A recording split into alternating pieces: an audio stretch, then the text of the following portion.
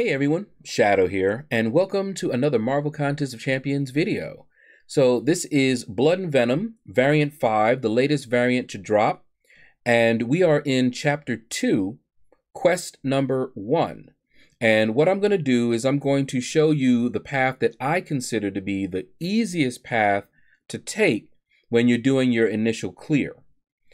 All right, now before we get in there, I wanted to point out that there are restrictions. You're not going to be able to use your entire roster.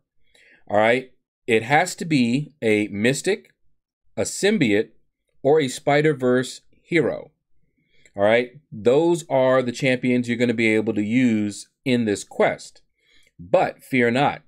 There is one champion that rules all of them.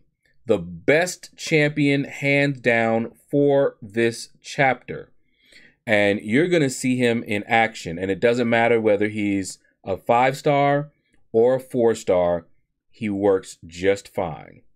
All right. So without further ado, let's get into it. All right. So we're going to enter this quest here. You see the team that I decided to go in here with. Given my restrictions, these are my rank 5s. Venom is a rank 4. All right. Each one of them is pretty good, but we're not going to use them for this path. As you will see, there's one champion that just completely dominates this chapter. All right. So the path that I consider to be the easiest is that far left path. You can usually get a good indication of which path Kabam considers the easiest by looking at the chests, and that path has a 1-star chest on it. All right, so you can see the buffs that we're going to deal with: Fury, Fair is Fair, and Dulled. Fury, they have a 10% chance to proc a Fury. Fair is Fair, if you nullify, you get power lock for like 2.5 seconds. Dulled, you have your crit chance reduced based on the number of buffs you have and the number of debuffs they have. That used to be what was used to counter Scarlet Witch back in the day.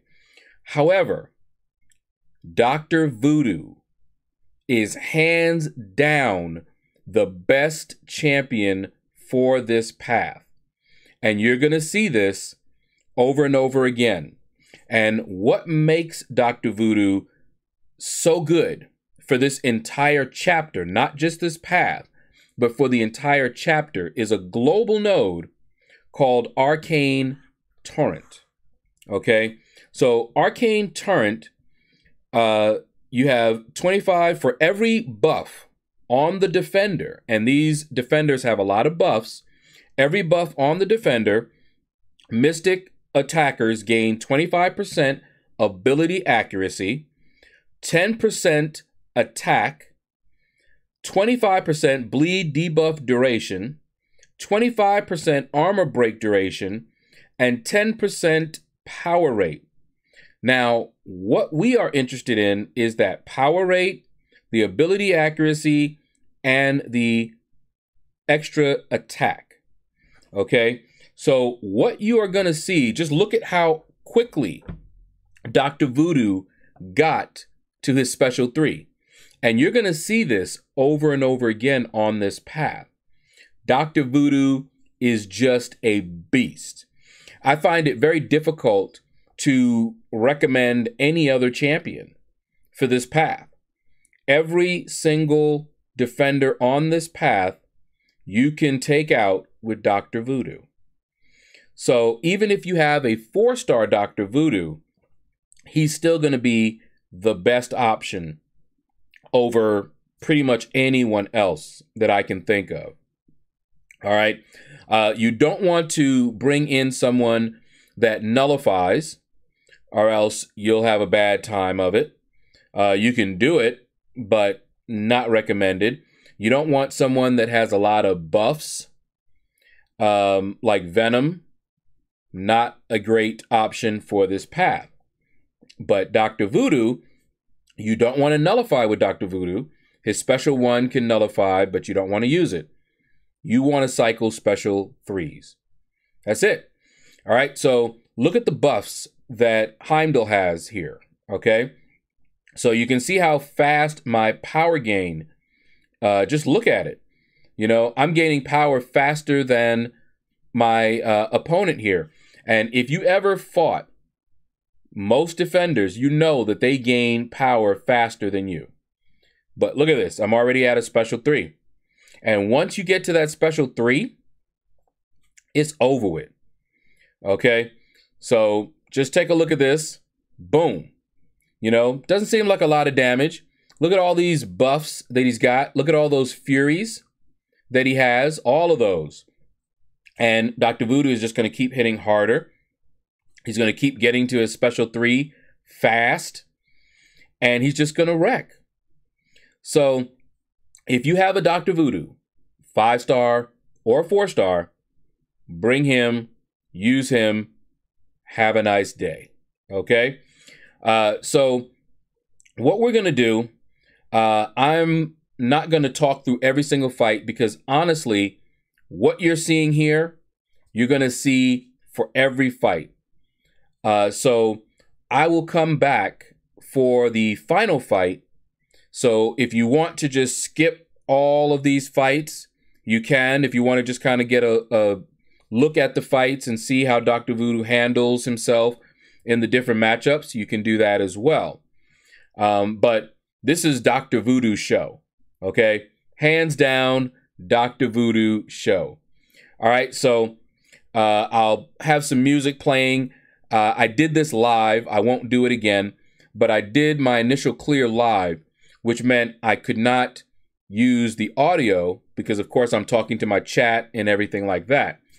But what I'll do is I'll play a little music so that you can enjoy the fights if you want to watch these fights. But, you know, I could have sped things up, but I didn't want to rob you of some of the fights that you want to see, perhaps, you know.